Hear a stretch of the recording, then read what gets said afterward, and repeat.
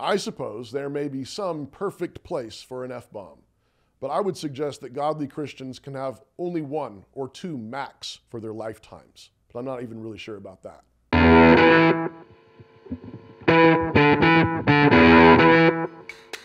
Introduction. I occasionally write an article with a few extra jalapenos, perhaps several more jalapenos than some of my readers and audience think is helpful, necessary, or edifying. So, for example, in my recent repost to the Jeremy Boring and the Daily Wire, some folks wondered if I was actually undermining my point by using words like whore, or breasts, or damn. I mean, if I'm trying to get Boring to ease up on the cleavage, maybe I should clean up the language. If I'm objecting to 1950s secular masculine tropes, maybe I should wash my mouth out with a bar of soap.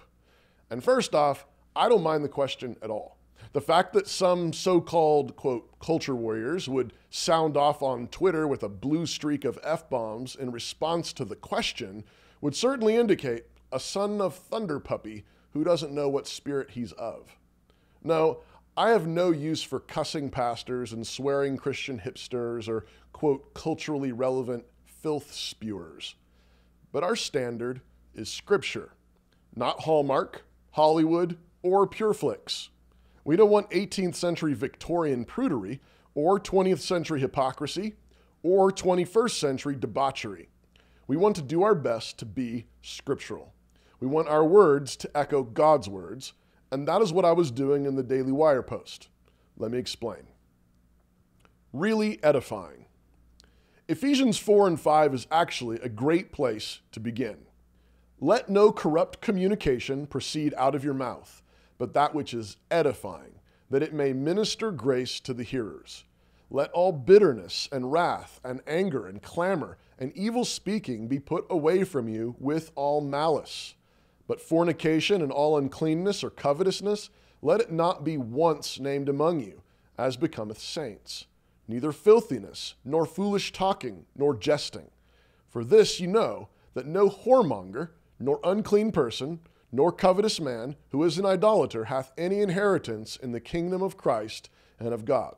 That's Ephesians 4:29 and 5, verses 3 through 5. Therefore, all frivolous, cursing, or obscenities, or filthy language are all out for Christians. Lots of Saturday Night Live, Comedy Central, and late night television is completely out.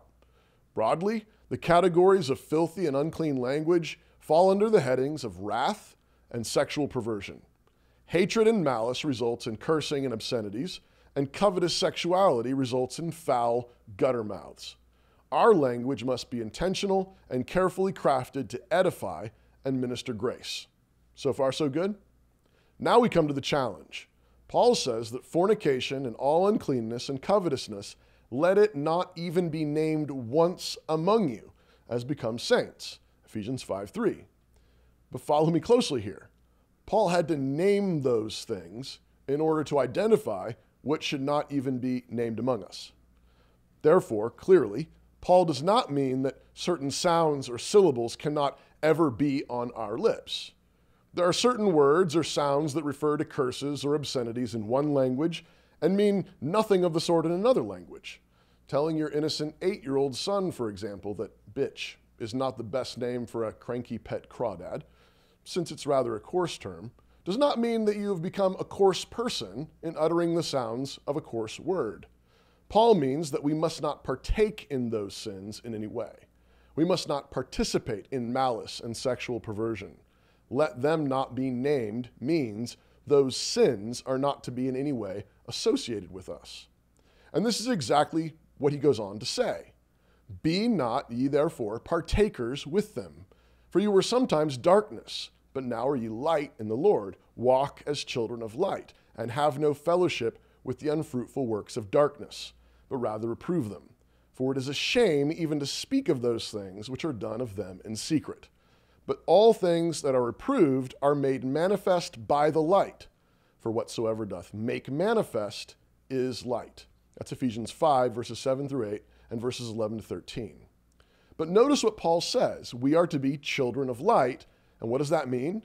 It means our job is to reprove the unfruitful works of darkness.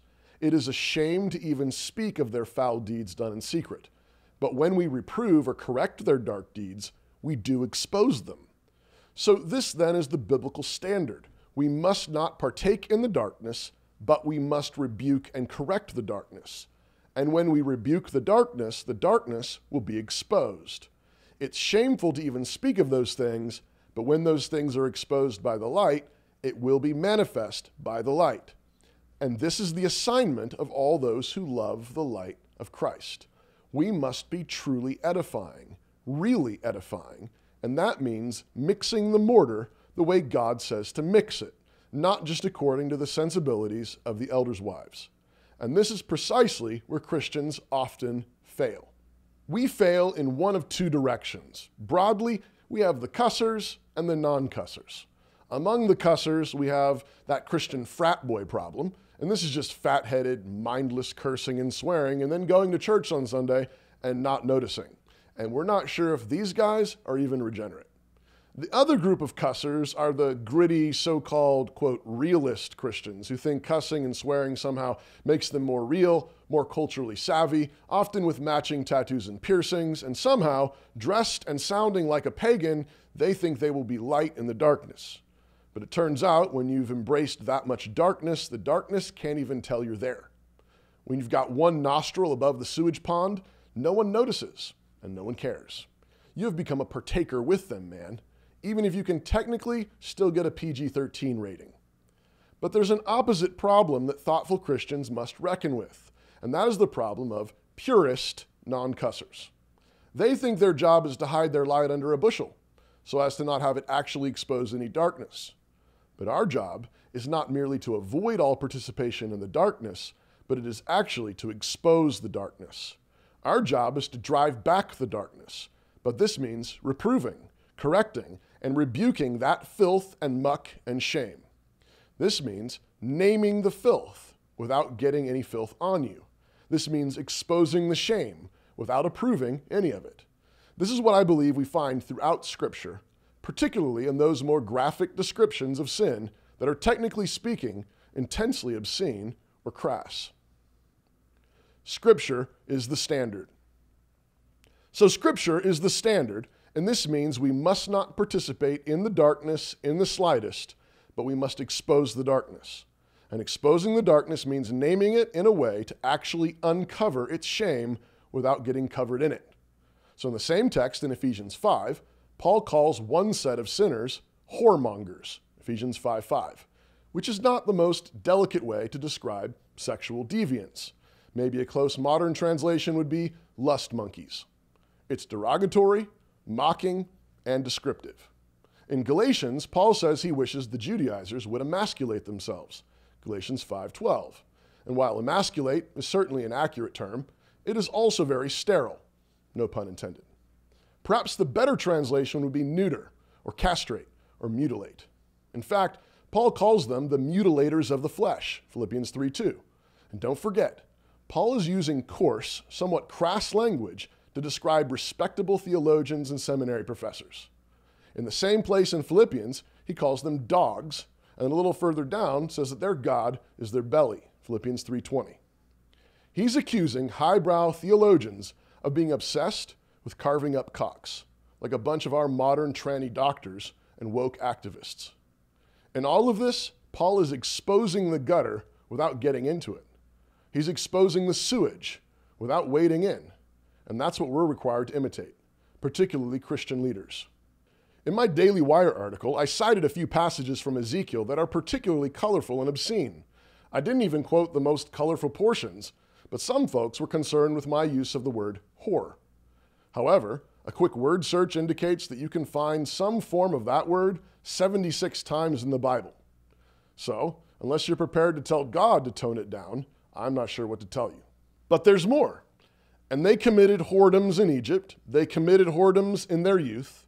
There were their breasts pressed, and there they bruised the teats of their virginity. Ezekiel 23:3. This is God's way of describing the idolatry and unfaithfulness of Israel. And some of the church ladies will say that this was entirely uncalled for. They will say, it was not necessary to describe Israel's moral sin as them wanting to get their breasts grabbed and their nipples pinched black and blue. But this is the part that you really need to hear. Yes, it was necessary. How do we know it was necessary? Because God put it there for our edification. All of Scripture is inspired by God and useful. 2 Timothy 3:16. This language was crafted to edify and minister grace. How so? At the very least, because it exposes the darkness.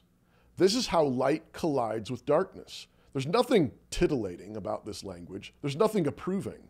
This language is coarse, obscene, and crass, but it is not participating in the sin. It is reproving it and exposing it. Wait, there's more. But in all seriousness, I'm getting to my own limit here, and I won't quote the entirety of Ezekiel 23:20. But let me just say it includes women lusting over ejaculating donkeys. Now, let's be clear. That's foul. That's obscene. And that's the point. The point is to create revulsion in the hearers and readers of the text. Sin is like that. Your unfaithfulness is like that. Was that really necessary? Yes, it was. And judging by the state of the modern evangelical church, yes, it still is. We are a church of whores. We lust over the approval of men, the approval of the world. And God has sent calamity after calamity, and we have the audacity to get back up on Sunday morning and keep uttering our blasphemies. A word on damnation. One final thing for now relating to the word damn. The word damn is also from the Bible, and it simply means cursed to hell, which is exactly what the Bible says sexual promiscuity leads to. Her house is the way to hell, going down to the chambers of death. Proverbs 7, verse 27. So all Christians should say, let all sexual promiscuity be damned. When we say that, we are agreeing with God.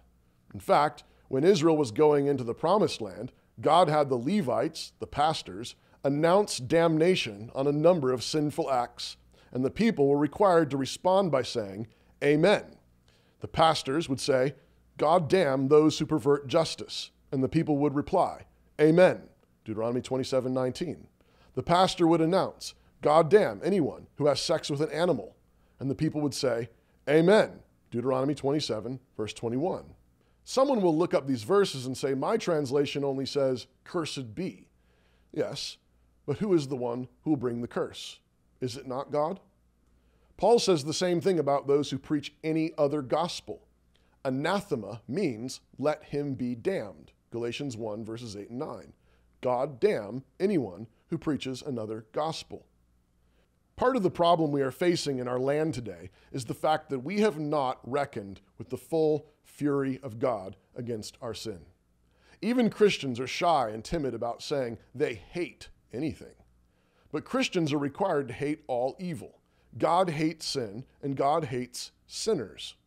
The Lord trieth the righteous, but the wicked and him that loveth violence, his soul hateth. Psalm 11, verse 5.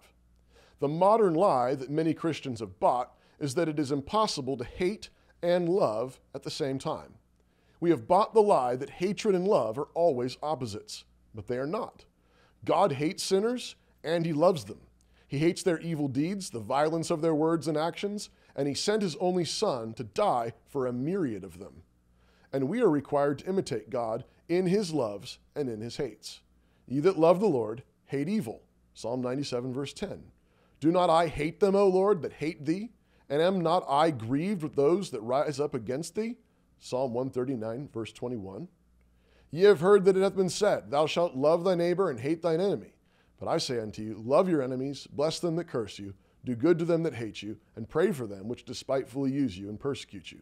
Matthew 5, 43 and 44. There's certainly a fleshly hatred and malice that must be utterly repudiated. We must be able to love our enemies, but we must retain a godly hatred of all evil. Precisely because we hate evil, we seek to overcome evil with good, just like our Lord.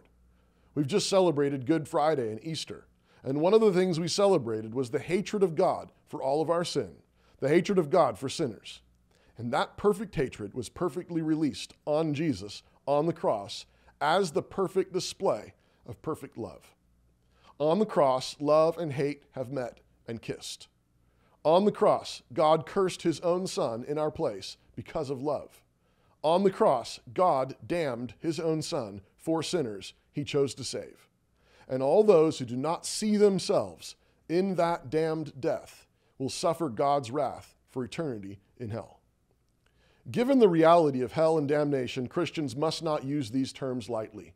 The colloquial phrase, "don't give a damn," means not to care. But I don't use it frivolously either, since hell and damnation are real. But godly Christians should hate sin fiercely and be so certain of truth and righteousness that they don't care about the world threatening to curse us to hell for being losers or old-fashioned or haters or whatever. We are to be confident in Christ. We are absolutely safe in him. And so there absolutely is a sense that when we are being obedient to God with all our hearts, we must not give a damn about what the world thinks or says. Conclusion. Let me be clear. I'm not saying that just because you can find a verse in the Bible, you can say whatever it says anytime you want. No. James says that our mouths are like flamethrowers. Our words are flammable, and they can set whole worlds ablaze. There are words that carry with them such a weight of hatred or filth that Christians should be very reluctant to use them.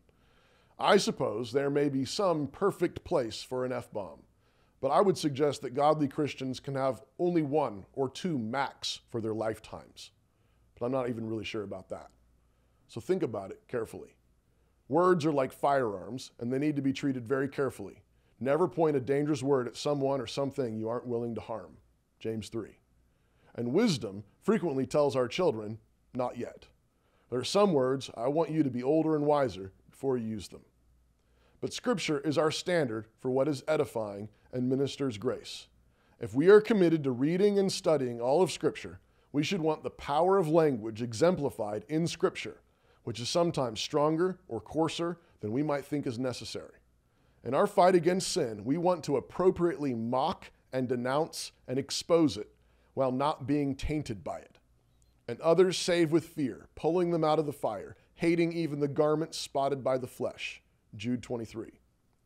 But God's word is a sharp blade that cuts our sin, not a foam Nerf sword that merely plays with it. This is why we need to recover the fullness of God's word. It must be recovered by pastors and elders first of all, and the whole blade needs to be brought to bear on our sin. We keep saying that our words need to be edifying, but if you look around and don't see any edifice, any actual building, then maybe we should stop doing what we're doing and do something else. Yes, we need to be full of the fruit of the Spirit, kindness included, all the way up to the brim. But that same Spirit inspired the whole Bible, and that word is sturdy, firm, fierce, and fiery. And Christ intends for his bride to be washed in the water of that word. That word is the only firm foundation for a house that will withstand the storms and winds and floods of the world. For more, check out my page on Canon Plus. That's where you can find my sermons and audiobooks, as well as content from Doug Wilson, Rachel Jankovic, Jared Longshore, and more. Just click the link in the description and have a look around.